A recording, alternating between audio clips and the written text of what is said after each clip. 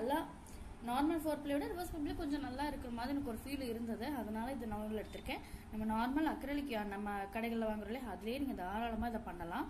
ஒருவேளை நீங்கள் பேக் வந்து ரொம்ப வெயிட்டாக வேணும், நிறைய கொஞ்சம் வெயிட்டான பொருட்கள்லாம் நான் கிட்டத்தட்ட ஒரு லிட்டர் வாட்டர் பாட்டில், ஒரு 2 புக்கு வைக்கிறேன் அந்த மாதிரிலாம் நினைச்சிங்க அப்படின்னா ப்ளீஸ் நீங்கள் வந்து ஒரு 8 பிளே இல்லை ஒரு 10 பிளே அந்த மாதிரி நூல்கள் போனால் பேக் ரொம்ப வெயிட்டாகவும் நீங்கள் வெயிட்டான பொருட்கள் கூட வைக்க முடியும். சரி, நம்ம எப்படி பண்ணுறோம்னு பார்க்கலாம். ஸோ ஃபர்ஸ்ட் வந்து இதில் ஒரு மேஜிக் ரிங் போட்டுக்கலாம். நம்ம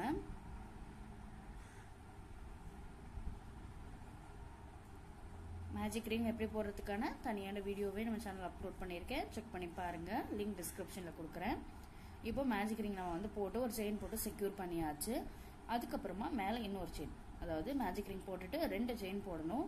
போட்டுட்டு இதுக்குள்ளேயே விட்டு 3 டபுள் குரோஷே போட போகிறோம். சரிங்களா? ஸோ 1 2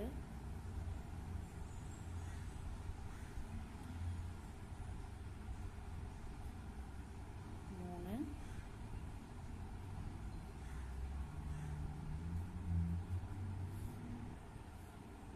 இப்போ 3 டபுள் குரோஷே போட்டதுக்கு அப்புறமா 2 செயின் போடலாம். இப்போ நம்ம இது ஆரம்பத்தில் போட்ட இந்த 2 செயின் அப்புறம் 3 டபுள் குரோஷே அப்படிங்கிறப்போ இந்த 2 செயின் வந்துட்டு நமக்கு ஒரு டபுள் குரோஷேவா வந்து கன்சிடர் ஆகும். அதனால இப்போ நம்ம 4 டபுள் குரோஷே இந்த செட்டில் போட்டுட்டோம். அடுத்தது 4 டபுள் குரோஷே இந்த இடத்துல போடணும். 1 2 3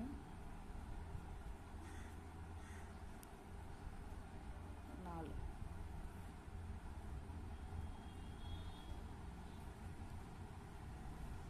இப்போ நம்ம 4 டபுள் குரோஷே போட்டுட்டோம். 4 டபுள் குரோஷே போட்டதுக்கு அப்புறமும் 2 செயின் போடலாம். 2 செயின் போட்டாச்சு. திரும்பவும் 4 டபுள் குரோஷே 2 செயின் அப்புறம் ஒரு 4 டபுள் குரோஷே 2 செயின். அதாவது இப்போ நமக்கு 4 கார்னர் மாதிரி கிடைக்கணும். சரிங்களா? இப்போ ஒரு செட்டு 2 செட்டு போட்டாச்சு, இன்னும் 2 செட்டு போடணும். மொத்தமாக 4 செட்டு போட்டுட்டு உங்களுக்கு நான் காமிக்கிறேன். இப்போ 4 போட்டாச்சு. போட்டுட்டு நான் 2 செயின் போட்டுட்டேன். கடைசியா போட்டதுக்கு அப்புறமா இந்த குட்டி நூலை பிடிச்சி இழுத்துடலாம். இழுத்தோம் அப்படின்னா நமக்கு இந்த மாதிரி ஸ்கொயர் மாதிரியான ஒரு ஷேப் வந்து நமக்கு கிடைக்கும். நல்லா டைட் பண்ணிக்கோங்க. இப்போ இதை வந்து நம்ம ஸ்லிப் ஸ்டிச் போட்டு ஜாயின் பண்ண போறோம். எங்க ஜாயின் பண்ணணும் அப்படின்னு பாத்தீங்கன்னா, நம்ம 2 செயின் போட்டதுக்கு அப்புறமா ஒரு டபுள் குரோஷே போட்டோம் இல்லையா, அதுக்கு மேல இந்த இடம் வருது.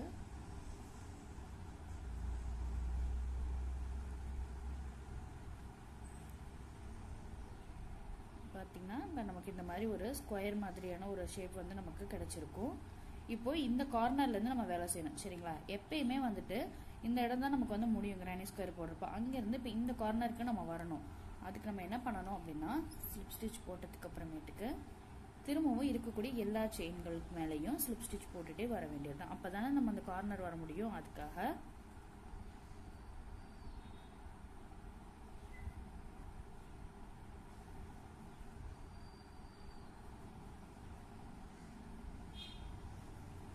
ஸ்லிப் ஸ்டிச் போட்டுட்டு இப்போ நம்ம இந்த கார்னருக்கு வந்துட்டோம். இப்போ இந்த கார்னர்ல நம்ம என்ன பண்ண போறோம்னா செயின் 2 போட போறோம். 2 செயின் போட்டுட்டு ஒரு டபுள் குரோஷே.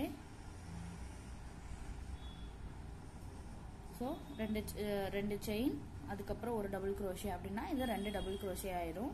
அதுக்கப்புறமா 2 செயின் போடலாம் மேலே. போட்டுட்டு திரும்பவும் அதே இடத்துலயே விட்டு 2 டபுள் குரோஷே. 1 2. சரிங்களா? இப்போ போட்டாச்சு. அதுக்கப்புறமா இந்த மேல இருக்கக்கூடிய ஒவ்வொரு செயின் மேலையும் நம்ம வந்துட்டு ஒவ்வொரு டபுள் குரோஷே போடணும். இந்த கார்னருக்கு முன்னாடி வரைக்கும் நம்ம இங்க இருந்தே வந்து ஸ்டார்ட் பண்ணணும். இங்க இருக்கு இல்லைங்களா, இந்த பக்கத்துலயே அதுல இருந்தே ஸ்டார்ட் பண்ணணும். 1 2 3 3 4 போட்டுட்டோமா? அடுத்தது இந்த கார்னர் வந்துருச்சு. ஸோ இந்த கார்னர்ல 2 double crochet 2 chain 2 double crochet, திரும்பவும் அதே இடத்துல 2 டபுள் குரோஷே, 2 செயின் திரும்பவும் இதே இடத்துல 2 டபுள் crochet, ஒவ்வொன்றுக்கு மேலே ஒரு டபுள் crochet இது வரைக்கும் போட்டு நான் இந்த இடத்துல ஜாயின் பண்ணிட்டு உங்களுக்கு காமிக்கிறேன். இப்போ நமக்கு இந்த மாதிரி ஒரு ஸ்கொயர் தான் வந்து கிடைச்சிருக்கும். பார்த்தீங்கன்னா தெரியும், கார்னர்லாம் நமக்கு இங்கே ஹோல் இருக்கும். ஸோ இதுதான் கார்னர். இப்போ நான் அந்த ரவுண்ட் போட்டுட்டு ஜாயின் பண்ண போகிறேன். அதுக்கு ஒரு ஸ்டிச் மார்க்கர் மார்க் பண்ணியிருந்தேன். நீங்கள் மார்க் பண்ணாமல் இருந்தால் மறந்துட்டிங்கன்னா மார்க் பண்ணிவிடுங்க. அதாவது இந்த 2 செயின் போட்டு ஃபர்ஸ்ட் டபுள் crochet போடுறோம்ல, அதுக்கு மேலேயே ஸ்டிச் மார்க்கர் மார்க் பண்ணிக்கோங்க. இப்போது இந்த இடத்துல தான் மார்க் பண்ணியிருந்தோம் இல்லையா, இந்த இடத்துல ஒரு ஸ்லிப் ஸ்டிச் போட்டு ஜாயின் பண்ணிடலாம். பண்ணிவிட்டு திரும்பவும் ஒரு ஸ்லிப் ஸ்டிச் இந்த கேப்பில், ஏன்னா நம்ம இங்கே கார்னர் வரணும் இல்லையா, அதுக்காக. இப்போ இந்த கார்னரில் இதுக்கு முன்னாடி என்ன ஸ்டெப் போட்டோமோ அதே தான் நம்ம இங்கேயும் ரிப்பீட் பண்ண போகிறோம். ஸோ ஃபஸ்ட்டுங்கிறனால 2 செயின் போடுறோம், அதுக்கப்புறமா ஒரு டபுள் crochet. ஸோ அந்த 2 செயின் ஒரு double crochet, 2 double crochet calculate ஆகும். அப்புறம் 2 செயின், அப்புறம் 2 டபுள் crochet, 1 2 டபுள் crochet போடுறோம். போட்டதுக்கப்புறமா இப்படி விரிச்சு பாருங்க, இங்கே பக்கத்துலேயே ஒரு செயின் இருக்குது இந்த இடத்துல, தெரியுதுங்களா? இந்த பக்கத்து செயின் அதுலேயே தான் விட்டு அடுத்த டபுள் crochet போடணும். அதே மாதிரி இருக்கக்கூடிய எல்லாத்துக்குமே, சரிங்களா? இது ஃபுல்லாகவே ஒவ்வொரு செயின்லையும் ஒவ்வொரு டபுள் crochet. திரும்ப இந்த கார்னர் வரப்போ 2 double crochet, 2 chain, 2 double crochet. அதே மாதிரி இது ஃபுல்லாக போட்டு எவ்வளவு தூரம் வந்து நம்ம அப்போ போடணும் அப்படின்னா, உங்களுக்கு எவ்வளோ பேஸ் எவ்வளோ தூரம் உங்களுக்கு வேணுமோ நீங்கள் அவ்வளோ தூரத்துக்கு வந்து போட்டுக்கலாம். அதாவது ஒரு 8 இன்ச்சு, 10 இன்ச்சு, 5 இன்ச்சு, 6 இன்ச்சு அப்படிங்கிற மாதிரி இன்ச் கணக்கு வச்சுக்கோங்க. அந்த அளவுக்கு நீங்கள் இந்த அடிப்பாகம் வந்து போட்டுக்கலாம். ஸோ எனக்கு எவ்வளோ இன்ச் வேணுமோ நான் அவ்வளோ அடிப்பாகம் போட்டுட்டு வந்து உங்களுக்கு காமிக்கிறேன். ஒருவேளை நீங்கள் அந்த வீடியோ பண்ணுறதுக்கு முன்னாடி உங்களுக்கு எவ்வளோ பெரிய பேக் வேணும் என்னன்ற ஒரு ஐடியா இல்லை அப்படின்னா கொஞ்சம் வெயிட் பண்ணுங்கள். நான் அந்த பேக் வந்து ஃபுல்லாக கம்ப்ளீட் பண்ணிவிட்டு உங்களுக்கு நான் அதில் இருக்கக்கூடிய மெஷர்மெண்ட்ஸ் எல்லாம் சொல்கிறேன். அதை வச்சு நீங்கள் ஃபாலோ பண்ணி கூட நீங்கள் போட்டுக்கலாம். சரி, நான் எனக்கு வேணுங்கிற இன்ச் அளவுக்கு நான் போட்டுட்டு வந்து உங்களுக்கு காமிக்கிறேன். 7.5 இன்ச் வந்து எனக்கு இது வந்திருக்கு. எனக்கு இது போதும், இதுக்கு மேலே பெருசாக வேண்டாங்கிறதுனால நான் இதோட நிறுத்திட்டேன். ஒருவேளை உங்களுக்கு இன்னும் கொஞ்சம் பெருசாக வேணும் அப்படின்னா நீங்கள் இதே ஸ்டெப் ஃபாலோ பண்ணி இன்னும் கொஞ்சம் பெருசாக கூட வந்து நீங்கள் இதை கண்டினியூ பண்ணலாம். இப்போது நீங்கள் பெருசாக பண்ணதுக்கு அப்புறமா எந்த இடத்துல முடிச்சிருக்கீங்களோ, இப்போ நான் இந்த கார்னர் முடிச்சிருக்கேன், சரிங்களா? அந்த இடத்துல அப்படியே இருக்குது.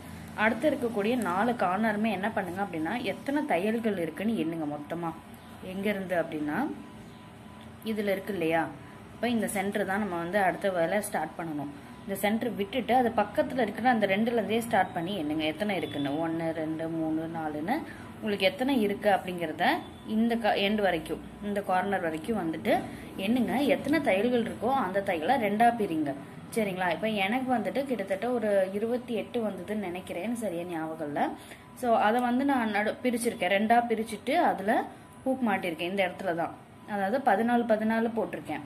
இந்த பக்கம் 14 தையல்கள் இருக்குது, இந்த பக்கம் 14 இருக்குது. சென்டரில் நான் ஸ்டிச் மார்க்கர் மார்க் பண்ணியிருக்கேன். இதே மாதிரி உங்களுக்கு இருக்கக்கூடிய 4 பக்கங்கள்லேயும் வந்து நீங்கள் ஸ்டிச் மார்க்கரோ ஏதோ ஒன்று வச்சு மார்க் பண்ணிக்கோங்க. அப்படி இல்லை தையல்கள் கணக்கு தெரியும் அப்படின்னா நீங்கள் அப்படியே கூட ஃபாலோ பண்ணலாம். இப்போ நம்ம இந்த கார்னரில் வேலை பார்க்க போகிறோம். அதே மாதிரி ஸ்லிப் ஸ்டிச் போட்டாச்சு. போட்டதுக்கு அப்புறமா இதில் ஒரு 3 செயின் போடலாம். 2 3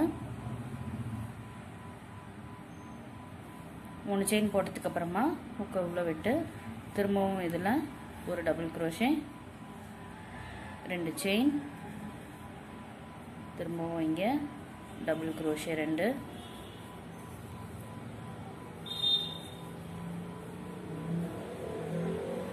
போட்டுட்டு இங்கே இந்த கேப் இருக்கு இல்லையா, எப்பொழுதும் போல இங்கேருந்து ஸ்டார்ட் பண்ணிவிட்டு போட்டுட்டு வரலாம். ஒவ்வொரு சைட்லையும் ஒவ்வொரு டபுள் crochet போடலாம். இப்போ பாருங்கள், நம்ம இந்த கார்னரில் ஆரம்பித்து ஒவ்வொன்றுக்குள்ளேயும் ஒவ்வொரு டபுள் crochet போட்டிருக்கோம். எங்கே போட்டிருக்கேன் எது வரைக்கும் அப்படின்னு பார்த்தீங்கன்னா, இந்த இடத்துல ஸ்டிச் மார்க்கர் மார்க் பண்ணியிருக்க தையல் இது. அதுக்கு முன்னாடி 2 தையல் விட்டுறணும். அதாவது 4 தையல் விட்டு 5வது தையலில் தான் நம்ம டபுள் crochet போடணும். அதை நம்ம எப்படி ஈஸியாக என்னதான் பார்த்தீங்கன்னா, இந்த ஸ்டிச் மார்க்கர் இருக்கு இல்லையா, இதுக்கு முன்னாடி 2 தையல், 1 2, ஸ்டிச் மார்க்கரோட சேர்த்த தையல் 3, சரிங்களா? ஸ்டிச் மார்க்கரோட சேர்த்த தையல் 3, இது 4, அப்போ இங்கே 5. புரியுதுங்களா? ஸ்டிச் மார்க்கர் அது பக்கத்தில் இருக்கக்கூடிய தையல், ஸ்டிச் மார்க்கருக்கு முன்னாடி இருக்கக்கூடிய 2 தையல், 2ஐயும் விட்டுட்டு இந்த 5வது தையலுக்குள்ளே போயிட்டு ஒரு டபுள் crochet போட்டுடலாம்.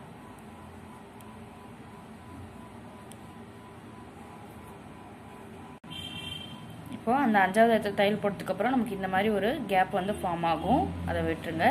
அடுத்தது இருக்கிறது எல்லாத்துலேயும் ஒவ்வொரு டபுள் க்ரோஷே போட்டுட்டு இந்த கார்னர் வரைக்கும் வரணும். ஸோ இந்த கார்னர்லேயும் அதே மாதிரி தான் 2 double crochet 2 chain 2 double crochet போட்டுட்டு திரும்பவும் இது ஃபுல்லாக டபுள் க்ரோஷே அதே மாதிரி தான் இங்கேயும் 1 2 தையலோட சேர்த்து 3 4 இந்த 5ஆவதுல தான் போடணும். இந்த 4 தையல் விடணும். இதே மாதிரி நம்ம 4 பக்கமுமே போடணும். ஸோ நான் 4 பக்கமும் உங்களுக்கு நான் போட்டுட்டு காமிக்கிறேன். ஒருவேளை உங்களுக்கு புரியலன்னா கொஞ்சம் பாஸ் பண்ணி இதை வந்து பாருங்க, கொஞ்சம் முன்னாடி இது பண்ணி வச்சு பாருங்க. இருந்தாலும் உங்களுக்கு இன்னொரு தடவை நான் சொல்லிடுறேன்.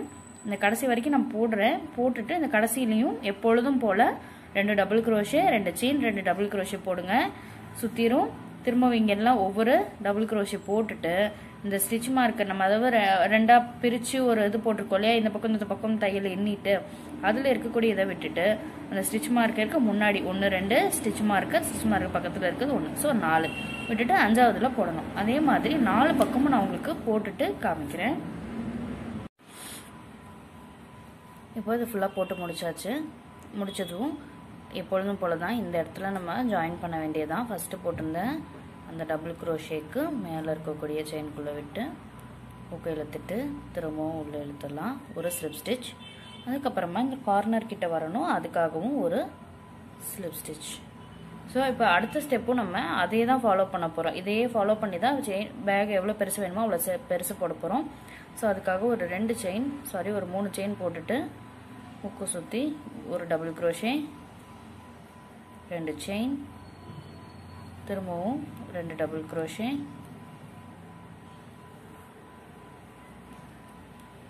அதே மாதிரி இங்கே கேப் இருக்கு அதுக்குள்ளே விட்டு பண்ணணும்.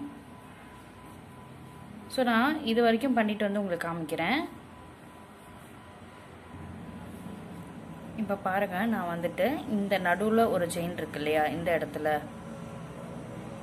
நடுவில் இருக்கக்கூடிய இந்த செயின் இல்லாமல் அதுக்கு முன்னாடி 2 செயினுக்கு முன்னாடி இங்கே நான் தையல் போட்டிருக்கேன். இப்போ நம்ம எப்படி எண்ணணும் அப்படின்னா இந்த செயின் விட்டுருங்க, நடுவில் இந்த நடுவு செயின் இருக்கு இல்லையா அது ஒரு செயின், அதுக்கு முன்னாடி 2 செயின் இருக்கணும், 1 2 நடு செயின் 1 3 அதுக்கு பக்கத்து செயின் 1 4. ஸோ இந்த 4 செயினை விட்டுட்டு இந்த 5ஆவது செயினில் தான் நம்ம இப்போ டபுள் க்ரோஷே போடணும். புரிஞ்சிருக்கும்னு நினைக்கிறேன். திரும்பவும் பாருங்க ஒரு தடவை. 1 2 அப்புறம் இந்த நடுவில் இருக்கக்கூடிய இந்த செயின் 1 3 அது பக்கத்தில் இருக்கக்கூடியது 1 4 அதுக்கும் பக்கத்தில் இருக்கக்கூடியது தான் 5ஆவது செயின். அப்போ நம்ம அதில் தான் டபுள் க்ரோஷே போடணும். சரிங்களா? இப்போ பார்த்தீங்கன்னா இப்போ இதுலேயும் ஒரு கேப் வந்து நமக்கு கிடைச்சிடும். இல்லையா, இது 1 3 இது 1 4 இங்கே 5 இங்கே தான் நம்ம சேர்க்கணும். ஸோ 4 செயின் விட்டுட்டு 5ல் ஒரு டபுள் க்ரோஷே ஃபுல்லாக போடணும். இங்கே கார்னர் இது ஆரம்பத்துலேருந்து வரக்கூடிய கார்னர் பார்த்தீங்கன்னா தெரியும். ஸோ இதில் எப்போதும் போல 2 double crochet 2 chain 2 double crochet. இதே மாதிரி உங்களுக்கு எவ்வளோ ஹைட் வேணுமோ நீங்கள் அவ்வளோ ஹைட் வந்துட்டு நீங்கள் போட்டுகிட்டே வர வேண்டியது தான். ஸோ எனக்கு எவ்வளோ ஹைட் வேணுமோ நான் அவ்வளோ தூரம் வந்து போட்டுட்டு வரேன். ஸோ இது ஃபுல்லாக வந்துட்டு நீங்கள் ஒரே கலர் தான் வந்து நீங்கள் வச்சு போடணும் அப்படிங்கிறது கிடையாது. நீங்கள் வந்துட்டு கலர்ஸ் வந்து முடிஞ்ச அளவுக்கு சேஞ்ச் பண்ணிக்கலாம். ஒவ்வொருத்தரோட விருப்பம் தகுந்த மாதிரி தான். உங்களுக்கு எங்கெங்கே கலர் சேஞ்ச் பண்ணணும். இப்போ நிறைய பேர் வந்துட்டு பேஸ் மட்டும் ஒரு கலர் போடணும்னு ஆசைப்படுவாங்க. இந்த ஸ்கொயர் போட்டோலே அடியில் அது மட்டும் ஒரு கலர், அதுக்கப்புறம் மேலே ஒரு கலர், அந்த மாதிரி கலர்ஸ் நீங்கள் எங்கே வேணால் மாற்றிக்கோங்க. அப்படி நீங்கள் கலர் மாற்றுறீங்க அப்படின்னா இப்போ இந்த இடத்துல முடிக்கிறோம்னு வச்சுக்கோங்களேன், ஏதோ ஒரு கார்னரில் முடிக்கிறோம் அப்படின்னா கார்னர் இங்கே தானே முடிப்போம். இந்த இடத்துல முடிஞ்சதுக்கு அப்புறமா இங்கே வந்து ஸ்லிப் ஸ்டிச் போட்டுக்கோங்க. இந்த கார்னர் சாதா கார்னர் இருக்கு இல்லையா, இங்கே ஒரு ஸ்லிப் ஸ்டிச் போட்டுட்டு இந்த இடத்துல புது நூல் ஜாயின் பண்ணிக்கோங்க. இந்த கார்னர் எங்கே முடிக்கிறீங்களோ அந்த கார்னரில் புது நூல் ஜாயின் பண்ணி அப்படியே கண்டினியூ பண்ண வேண்டியதான் நீங்கள். மற்றபடி இதில் எந்த விதமான டஃப்பான வேலையும் இல்லை. ஸோ இதை நான் வந்து எனக்கு வேண்டிய ஹைட் அளவுக்கு நான் போட்டுக்கிறேன். போட்டுட்டு இதுக்கு எப்படி ஹேண்டில் பண்ணுறது அப்படிங்கிறத நம்ம பார்க்கலாம். டபுள் க்ரோஷே போட்டுட்டு வரப்போ நம்ம கடைசி எண்ட் இந்த பகுதி இருக்கு இல்லையா, இங்கே இருக்கக்கூடிய இந்த 2 தையல்கள்லையுமே நம்ம வந்துட்டு டபுள் க்ரோஷே போடணும். இங்கே தான் வந்து நம்ம ஸ்டார்ட் பண்ணோம். திரும்ப இந்த பக்கம் முடிக்கிறப்ப இந்த பக்கம் 2 தையல் இருக்கு. ஏன்னா இந்த 2 தையல் தான் வந்துட்டு நம்ம வந்து ஸ்லிப் ஸ்டிச் போட்டோம் இல்லையா, இதே மாதிரி இருக்கிற இடத்துல 2 ஸ்லிப் ஸ்டிச் போட்டு தானே இங்கே இருந்தானே ஜாயின் பண்ணுறோம். ஸோ அந்த 2 தையல்கள்லையுமே நீங்கள் வந்துட்டு ஹாஃப் டபுள் க்ரோஷே போடணும். அப்படி போடுறப்ப தான் வந்துட்டு எல்லா பக்கமும் சமமான இடைவேளை இருக்கும் நமக்கு. அப்படி இல்லை அப்படின்னா ஒரு பக்கம் பேக் வந்து ரொம்ப பெருசாகவும் இன்னொரு பக்கம் வந்து சின்னதாகவும் மாறிடும். அதனால அந்த ஸ்லிப் ஸ்டிச் போட்டு அந்த 2 தையல்களையுமே மறக்காம அதில் நீங்கள் டபுள் க்ரோஷே போட்டுருங்க. அப்போ தான் வந்து கரெக்டாக இருக்கும். அதே மாதிரி ஃபர்ஸ்ட் போடக்கூடிய அந்த கிரானி ஸ்கொயர் இருக்கு இல்லையா, அந்த கிரானி ஸ்கொயர்லயுமே வந்துட்டு கரெக்டா மெஷர் பண்ணிக்கோங்க. அதாவது 4 பக்கமுமே உங்களுக்கு அதே நம்பர் ஆஃப் தையல் தான் இருக்கணும். இந்த பக்கம் 22 தையல்கள் இருக்குன்னா அந்த 22 தான் 4 பக்கமுமே அதே 22 தான் இருக்கணும். ஒரு பக்கம் 22 ஒரு பக்கம் 20 இருக்கு அப்படின்னா நீங்க எங்கேயோ தப்பு பண்ணிருக்கீங்கன்னு அர்த்தம்.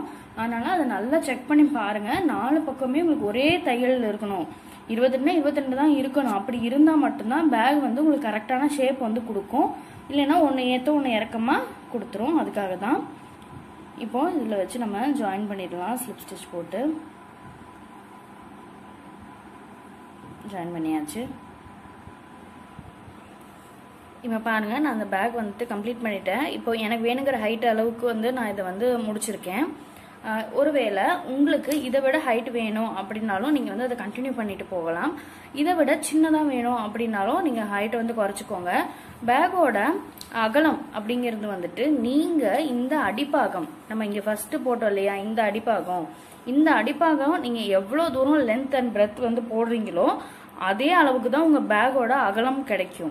அதனால உங்களுக்கு நல்ல பெரிய பேக்கா வேணும், நிறைய ஏதாவது திங்ஸ் வச்சு எடுத்துட்டு போறீங்க அப்படின்னா அதுக்கு தகுந்த மாதிரி அடிப்பாகத்தை வந்து நல்லா பெருசா போட்டுக்கோங்க. ஸோ அடிப்பாகம் நம்ம சின்னதா போட்டோம் அப்படின்னா பேக்கோட அகலம் வந்து நமக்கு சின்னதா தான் இருக்கும். நான் வந்து கொஞ்சம் சின்னதா தான் போட்டேன் இல்லையா, அதனால எனக்கு சின்னமான அகலம் தான் இருக்கு, எனக்கு இது போதும். அது மாதிரி ஹைட்லவும் வந்து உங்க இஷ்டம் தான். நான் இந்த இடத்துல வந்து ஒரே ஒரு கலர் மட்டும் வந்து நான் சேஞ்ச் ஆகிற மாதிரி வந்து கொடுத்துருக்கேன். ஸோ நீங்கள் விருப்பப்பட்டீங்கன்னா எல்லாமே வந்து ஒவ்வொரு கலரில் கூட நீங்கள் பண்ணலாம், அதுவும் ரொம்ப அழகாக இருக்கும். இப்போ நமக்கு பேக் வந்து முடிஞ்சிருச்சு. பேக் முடிஞ்சதுக்கப்புறமா இதில் வந்து நம்ம ஹேண்டில் வைக்கணும் இல்லையா. ரெடிமேட் ஹேண்டில்லாம் கடையில் விற்கிது, லெதர் ஹேண்டில் இருக்கு, இல்லைனா வந்துட்டு உடன் ஹேண்டில்லாம் கூட விற்கிது. அந்த மாதிரி இருந்தாலும் நீங்கள் அதை வந்து ஈஸியாக அட்டாச் பண்ணிக்கலாம். அப்படி இல்லைனாலும் இதில் இப்போ நம்மளே வந்து எப்படி ஹேண்டில் போடுறது அப்படின்னு பார்க்கலாம். ஹேண்டில் வந்து நம்ம எப்படி போடணும்னா பேக்கை வந்து இந்த மாதிரி இந்த 2 முக்கோணத்தையும் சேர்த்து வச்சுக்கோங்க. சரிங்களா, இது 2 நடுவில் இருக்கணும். அது இல்லாமல் இந்த 2 முக்கோணம் இருக்கணும். இந்த 2 முக்கோணத்துக்கும் சேர்த்து தான் நம்ம வந்து கைப்பிடி வந்து போட போகிறோம். புரியுதுங்களா? இது இங்கேருந்து இதுக்கும் ஒரு கைப்பிடி, இதுக்கும் ஒரு கைப்பிடி இருக்கும். அந்த மாதிரி தான் போட போகிறோம். ஸோ நம்ம விட்ட இடத்துலேருந்தே இதை ஃபஸ்ட்டு வந்து ஆரம்பிச்சிடலாம். இங்கே தான் விட்டுருக்கோம் இல்லையா, விட்டுற இடத்துலையே ஒரு செயின் போடலாம். இப்போது நம்ம இந்த இடம் எங்கே வந்து கடைசியாக முடிச்சோமோ அதே இடத்துல ஸ்டார்ட் பண்ணுறோம். அப்போ இந்த இடத்துல வந்துட்டு நமக்கு எவ்வளோ தூரம் லென்த் வேணும், அந்த ஹேண்டில் போட போகிறோம் இல்லையா, அந்த ஹேண்டில் எவ்வளோ தூரம் வேணுமோ அந்த அளவுக்கு செயின்ஸ் போட்டுக்கோங்க லென்த்து. ஏன்னா இந்த பேக் வந்து ஷோல்டர் பேக் தான் இல்லையா, அதனால நம்மளுடைய தோள்பட்டைக்குள்ளே அந்த பேக் போகணும். அந்த அளவுக்கு செயின்ஸ் வந்து போட்டுக்கலாம். ஸோ நான் கொஞ்சம் செயின்ஸ் போட்டுட்டு வந்துட்டு உங்களுக்கு காமிக்கிறேன். பாருங்க, நல்ல லென்த்துக்கு நான் போட்டு முடிச்சிருக்கேன் செயினை. ஸோ நீங்கள் போடுறப்ப வந்து ஒரு தடவை வச்சு பார்த்துக்கோங்க, உங்களுக்கு ஹைட் வந்து அது கரெக்டாக இருக்குமா அப்படின்னு சொல்லிட்டு. ஏன்னா ஒவ்வொருத்தரும் ஒவ்வொரு ஹைட் வந்து விரும்புவோம் இல்லையா, பேக் வந்து ரொம்ப கீழே இருந்தால் நல்லாயிருக்கும், ரொம்ப மேலே இருந்தால் நல்லாயிருக்கும். ஸோ அதுக்கு தகுந்த மாதிரி நீங்கள் போட்டுக்கோங்க. பண்ணதுக்கு அப்புறமா இந்த செயின் நம்ம போட ஆரம்பித்தோம் இல்லையா, அதை வந்து எது முன்பக்கம்னு பார்த்து அந்த முன்பக்கத்தை கரெக்டாக பிடிச்சிட்டே வாங்க. அப்போ தான் நமக்கு வந்து நடுவில் பிறண்டாமல் இருக்கும். நம்ம அடுத்தடுத்த தையல்கள் இது மேலேயே தான் போட போகிறோம். அதுக்காக நமக்கு அது திரும்பிடக்கூடாது இல்லையா, அதுக்காக அதை கரெக்டாக பிடிச்சிக்கோங்க. பிடிச்சிட்டு இந்த இடத்துக்கிட்ட வந்துருச்சு. அடுத்தது இந்த முக்கோணம், இங்கே ஒரு முக்கோணத்தில் ஆரம்பிச்சிருக்கோம், அடுத்தது இந்த முக்கோணத்துக்கிட்ட வந்திருக்கும். இந்த முக்கோணத்தில் நம்ம இதை இப்படி வச்சு ஜாயின் பண்ணிடணும்.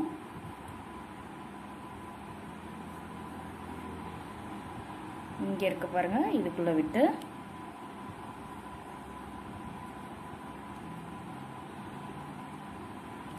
சிங்கிள் குரோஷேவே போட்டுக்கலாம் நம்ம, ஏன்னா ஃபுல்லாகவே சிங்கிள் குரோஷே தான் போட போகிறோன்றதுனால.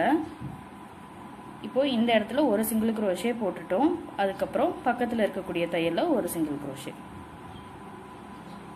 அதே மாதிரி இருக்கக்கூடிய ஒவ்வொரு தையலையும் ஒவ்வொரு சிங்கிள் குரோஷேன்னு இந்த கார்னர் வரணும். சரிங்களா, இது 2த்துக்கும் சேர்த்து தான் நம்ம இப்படி காமிக்கிறேன் பாருங்கள். இந்த 2 இதுக்கும் சேர்த்து தான் நம்ம இந்த பிடிக்காக பண்ணிட்டோம். இந்த 2 முக்கோணத்துக்கு அடுத்த பக்கமாக இருக்கக்கூடிய இந்த 2 முக்கோணம் இருக்கு இல்லையா, இந்த 2 முக்கோணம். அடுத்தது நம்ம இதுக்கும் அதே மாதிரி செயின் போடணும். அதுக்காக இங்கேருந்து சிங்கிள் குரோஷே போட்டுட்டு வரணும். இந்த லைன் ஃபுல்லாக சிங்கிள் குரோஷே. இந்த இடத்துல இந்த கேப்பில் 2 சிங்கிள் குரோஷே போட்டுக்கோங்க. சாரி, இந்த கேப்பில் வந்துட்டு இங்கே ஒரு சிங்கிள் குரோஷே, இந்த தையல் நடுவில் ஒரு தையல் தெரியுது இல்லையா, அங்கே ஒரு சிங்கிள் குரோஷேன்னு எல்லா தையல் மேலே சிங்கிள் குரோஷே போட்டுட்டு இந்த கார்னருக்கு வந்துடலாம். இந்த கார்னர்லேயும் அதே மாதிரி சிங்கிள் குரோஷே போட்டுட்டு இங்கே எப்படி செயின்ஸ் போட்டோமோ அதே மாதிரி இங்கேயும் அதே லென்த்துக்கு 2யும் ஒரே லென்த்தாக வச்சுக்கோங்க. வச்சுட்டு அங்கேருந்து செயின் போட்டு இந்த இடத்துல ஜாயின் பண்ணிடணும்.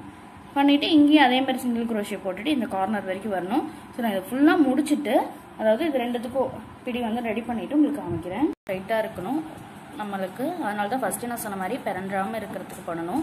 ஸோ இதில் நீங்கள் சிங்கிள் crochet தேடி போடுறது அப்படிங்கிறது கொஞ்சம் கஷ்டமாக தான் இருக்கும். ஏன்னா நம்ம செயின்ஸ் வந்து ரொம்ப நெருக்கமாக போட்டிருக்கனால வந்துட்டு கொஞ்சம் கஷ்டமாக தான் இருக்கும் கண்டிப்பாக. ஸோ அதை வந்து பார்த்துக்கோங்க. பார்த்துட்டு ஒரு ஃபஸ்ட்டு ரவுண்டு போடுற அளவுக்கு தான் கஷ்டமாக இருக்கும். அதுக்கப்புறம் வந்து நீங்கள் ஈஸியாகவே போட்டுற முடியும். இதே மாதிரி இந்த செயின் ஃபுல்லாகவே சரிங்களா, இது ஃபுல்லாக இருக்கக்கூடிய எல்லாமே கைப்பிடி தானே. ஸோ இது ஃபுல்லாக போட்டுட்டு அதுக்கப்புறமா இந்த கார்னர் வரும். இந்த கார்னர்லேயும் வந்ததுக்கப்புறமா இங்கேயும் அதே மாதிரி சிங்கிள் crochet தான் இந்த கார்னர். அதுக்கப்புறம் இந்த லைன் ஃபுல்லாகவும் இந்த வி ஷேப் இருக்கு இல்லையா, அங்கேயும் சிங்கிள் crochet. அதுக்கப்புறமா இந்த செயின்லேயும் சிங்கிள் crochet.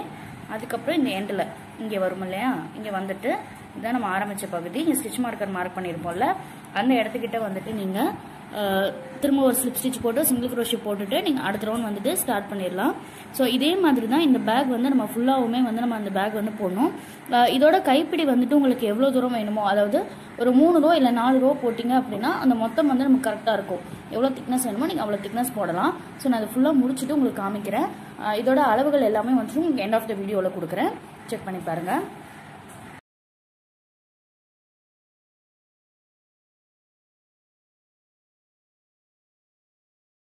இந்த பேக் கம்ப்ளீட் பண்ணிட்டேன். இதோட அடிப்பாகம் கிரானி ஸ்கொயர் வந்துட்டு 7.5 இன்ச்சுக்கு இருந்துச்சு. பேக்கோட அகலம் அப்படி நான் கம்ப்ளீட் பண்ணதுக்கப்புறம் பார்த்தீங்கன்னா 9.5 இன்ச் கிடச்சிச்சு.